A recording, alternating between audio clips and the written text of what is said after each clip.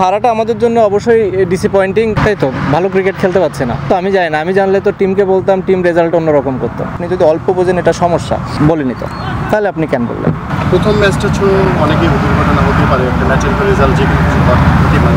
আজকের ম্যাচ যেভাবে হারলেন অলমোস্ট ম্যাচে হাতের মধ্যে চলে এসছে, হতাশা নিশ্চয়। হ্যাঁ অবশ্যই হতাশার, আমরা এক্সপেক্ট করি নাই। ক্রেডিট ইউএস টিমকে দিতে হয় যে তারা যেভাবে খেলেছে। সাকিব ভাই, বরাবরই আমরা দেখছি যে টপ অর্ডার ব্যাটাররা আসলে ভালো করছে না। আজকেও শম্ভু সরকার প্রথম বলে আউট হয়ে গেলেন এর আগের ম্যাচগুলোতেও, এবং আমরা বিগত যে ওয়ার্ল্ড কাপগুলো হয়েছে সেখানেও আমরা দেখেছি, কিংবা বিগত যে সিরিজগুলো হয়েছে সেখানেও দেখেছি টপ অর্ডার ব্যাটারদের স্ট্রাইক রেট কিংবা ব্যাটিং গড় সব কিছু মিলে আসলে টি-20 ঠিক আদলে না। এটা আসলে মূল প্রবলেমটা কোথায়? আপনি কিন্তু অনেক করে খেলছেন, কী মনে হয় আপনার কাছে? আমি বলতে পারবো না, এটার অ্যান্সার আমার কাছে নাই। সাকিব ভাই, মানে আমরা তো হারি ম্যাচ, এমন না যে তারা আমরা অনেক কিছু থেকে ভালো খেলছি। ইউএসের সাথে হারাটা আমি বলছি না কোনো দলের সাথে যে কেউ হারতে পারে, কিন্তু এই যে সিরিজ হার, সেটাকে আপনি মানে ওয়েক আপ কল, আপনি আগেও বলেছেন নাকি ওয়েক আপ কল হতে পারে? এটা কি কোনো ওয়েক আপ কল? সেটা তো বলতে পারবো না। হারাটা আমাদের জন্য অবশ্যই ডিসঅ্যাপয়েন্টিং, যে কোনো ম্যাচ হারাটাই ডিসঅ্যাপয়েন্টিং। যেটা বললাম যে এক্সপেক্ট করি নাই আমরা, যে আমার ধারণা কেউই এক্সপেক্ট করে নাই যে আমরা 2টা ম্যাচ হেরে যাব। তো সেইখান থেকে তো অবশ্যই অনেক ডিসঅ্যাপয়েন্টিং আমাদের জন্য। সাকিব ভাই, আপনি বেশি থাকতেই বলেছিলেন যে আসলে জিম্বাবুয়ের বিপক্ষে কিংবা ইউএসের বিপক্ষে খেলে আসলে বিশ্বকাপের প্রপার প্রস্তুতিটা আসলে হয় না, কিন্তু আমরা দেখলাম জিম্বাবুয়ের বিপক্ষে শেষ ম্যাচটা হারলাম এবং ইউএসের সাথে তো পরপর 2টা ম্যাচ হারলাম এবং সিরিজটাও হারলাম। তো আসলে বিষয়টা কীরকম দাঁড়ালো যে আমরা ইউএসের সাথে এবং জিম্বাবুয়ের সাথে ভালো ক্রিকেটটা খেলতে পারছি না? তাই তো, ভালো ক্রিকেট খেলতে পারছে না। মূল সমস্যাটা আসলে কোথায়, মেন্টাল নাকি? এটা তো আমি জানি না, আমি জানলে তো টিমকে বলতাম, টিম রেজাল্ট অন্যরকম করতো। ওয়ার্ল্ড কাপের আগ মুহূর্তে এরকম একটা দলের বিপক্ষে সিরিজ হার ওয়ার্ল্ড কাপে নিশ্চয়ই একটা প্রভাব পড়তে পারে। অবশ্যই পড়তে পারে, আবার নাও পড়তে পারে। খুবটা আসলে কীরকম এখন ওয়ার্ল্ড কাপে? আগে যেমন ছিল তেমনই। সাকিব ভাই, আপনি অনুশীলন নিয়ে এক একজনের অনুশীলন এক এক রকম প্রক্রিয়া হবে। আপনার এখানে আসার পর একটা অনুশীলন শুরু করেছিলেন না, পুরো দলও সম্ভবত ছিল না, ছিলাম না সেটা, কিন্তু এই যে বাতাস যাচ্ছে, এই বাতাসকে ব্যবহার করে বোলিংয়ের যে একটা সুযোগ, আমার ধারণা কালকে হয়তো অনুশীলন নেই, কিন্তু আমরা আগেও দেখেছি। এই যে একটা মাঠে আলাদা একটা মাঠে এসছেন, কন্ডিশনে এসছেন, সেখানে তো অনুশীলন সুযোগটাও নেওয়া একটা কাজ। দেখুন, আপনি যদি এটাকে প্রিপারেশন সিরিজ হিসাবে আমরা যদি ধরে থাকি ওয়ার্ল্ড কাপের, তাহলে আমাদের এখানে ব্যাটিং বোলিংয়ের আরও অনেক বেশি সেশন হওয়ার দরকার ছিল, ফ্যাসিলিটিস অনেক বেশি আমাদের থাকার দরকার ছিল, যেগুলোর কিছুই আমরা পাইনি। আমার ধারণা আমরা একদিন আমাদের প্রপার নেট সেশন হয়েছে, তাও হয়তো ব্যাটসম্যানরা মানে পুরোপুরি যতটুকু ব্যাটিং করা দরকার ছিল সেটা করতে পারেনি। একদিন ছিল অপশনাল, সেখানে ব্যাটসম্যানরা সুযোগ নেয়নি। আপনি দুই দিকেই ফল্ট দিতে পারেন যে যেদিন সুযোগ ছিল সেদিন কেন ব্যাটসম্যানরা এসে ব্যাটিং করলো না। আবার এটাও বলতে পারেন যে যেহেতু আমরা এটা প্রিপারেশন সিরিজ হিসাবে নিয়েছিলাম, কেন আমরা এই ফ্যাসিলিটিসগুলো নিতে পারলাম না। সো দুই দিকেরই ব্যর্থতা আছে। যতটুকু মানে সুযোগ সুবিধা ছিল সেটাকে ব্যবহার করার চেষ্টা করছি, যতটুকু ছিল। একদিন বৃষ্টির জন্য আসলে আমরা করতে পারিনি, বাট আর যে কয়দিন ছিল, কারণ আপনি দেখেন যদি এখানে 4টা মাঠ আছে, বাট আমরা 3টা পিচে কেবল ট্রেনিং করার সুযোগ পেয়েছি একদিন। আমার কাছে যেটা আইডিয়াল মনে হয় না। এই জিনিসগুলো অ্যাটলিস্ট আমাদের অনেক বেটার হওয়া দরকার ছিল, এই প্রিপারেশনগুলো। Last one, you spoke about Nepal. It was in 2014 in Bangladesh. It was your innings that took Bangladesh to the second round. We saw what associate teams could do. This time we have Netherlands and Nepal in the group with 2 other test teams. Nepal is not in our group.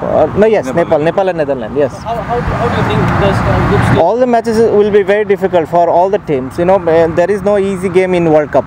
World Cup, it's all about pressure, holding your nerve and live up on a crunch moment. So all the matches in especially in T20 World Cup, we saw it in last 2-3 World Cup that every game is very important and no one can team any team lightly.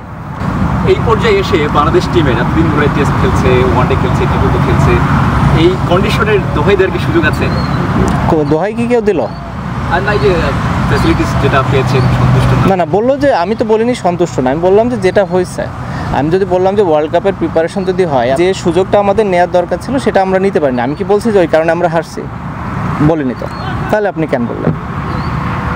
You guys were the golden generation of Bangladesh cricket. Mashrafi, you, Tamim, and several others. Mushfiqur, Rahim as well. and you kind of on the last legs of your career as well. So do you think the youngsters need to take more responsibility for that, and how can this transition be facilitated with you still being on the team? Yeah, I mean, it's a team game, you know. Everyone has to take the responsibility. You win as a team and you lose as a team, so don't want to blame any particular person or you know, any particular department. It's just in T20 format is such that you have to play very good cricket in all three departments to win against any team. There are no big and small teams in T20 cricket. That's why it's more exciting than any other format, and that's the proof of the game, last two games, the way US cricket played. Shakib, Peter Del Peno, Dream Cricket. Before the series, or before the tour, you said you were quoted as saying that playing Zimbabwe and USA was not ideal preparation for the World Cup. Having lost 2 matches now, do you feel that this was a wake-up call for the team that is necessary? Well, any match you lose as a team is disappointing. You don't want to play a game and want to lose. So obviously it is very disappointing. But having said that, we are here to play a World Cup.